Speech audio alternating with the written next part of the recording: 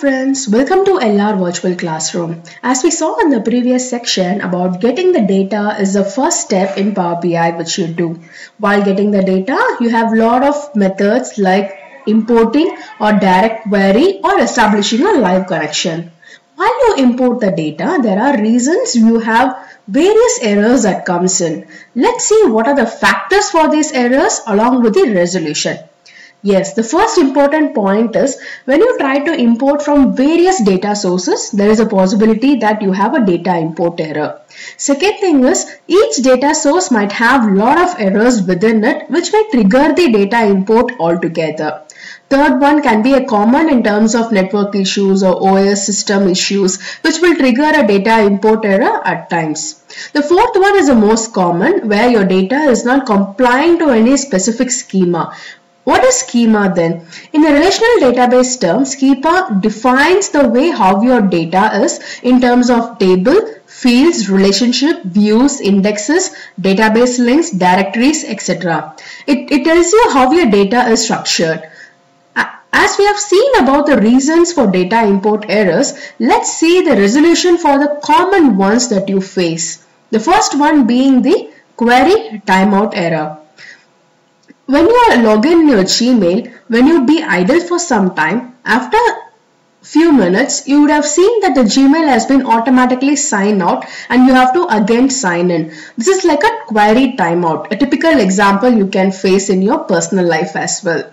So, when you establish a connection with a relational database, say SQL, you may have query timeout set by the administrators of those database. Why they said this? Because you are trying to get a data about the organization and beyond the policy, you are trying to import more amount of data at a time. So, they set out a query timeout which may range from 5 seconds to 30 minutes. Once you not establish a connection to your database beyond this time, then you will have a query timeout expired error. How we can solve it? Yes, by pulling the fewer columns and rows from a single table. By writing a SQL, by including a common techniques like groupings and aggregations which you have while writing your SQL statement. Next important point how you can resolve is you can join multiple tables in a single SQL statement. At last, you can also perform complicated subqueries and nested queries in a single statement. Query timeout usually happens when you are trying to establish a direct connection to the database, especially your MySQL and other databases. The second most common error is could not find the file. Yes, for example, the source of the file has been changed, name of the file has been changed, or the file has been deleted, then you find this error, could not find the file. It's very easy. Go to the data source settings, change the source of the file, then automatically this error will be resolved.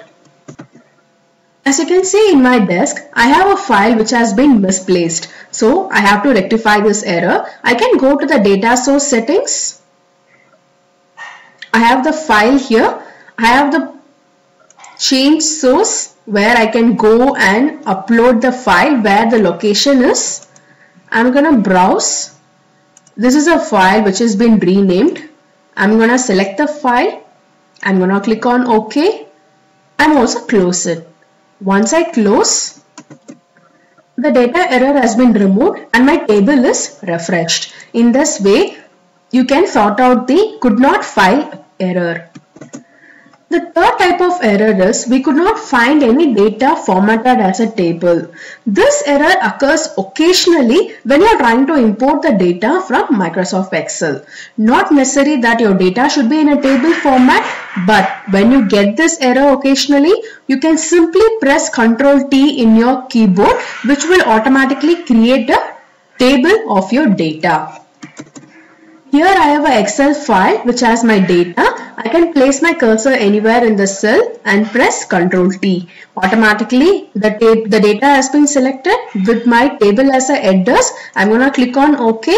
The range has been converted into a table. Now when I try to import this data, I will not have any error.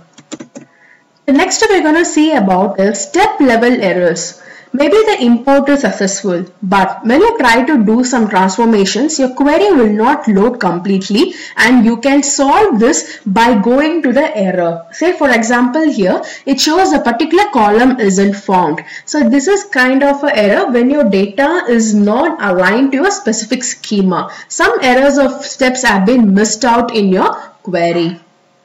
The last type of error is value level error. It means that your data is imported, it's all loaded, but something is not aligned in your value. That the date format is not proper. Something is wrong with your value in your database, which will trigger the error and where you'll not be able to perform any queries or transformation of your data. To solve these kind of errors, you can just click on the hyperlink, which will tell you what the error is, and you can correct the necessary steps what it needs to be done. As we've seen about all the 5 different types of errors with the resolution that happens while you import your data, in my upcoming section, you can see how to fix performance issues, how to clean and transform your data, profiling your data, combining multiple tables into a single table, and what is the difference between fact tables and dimension tables, and many more to come.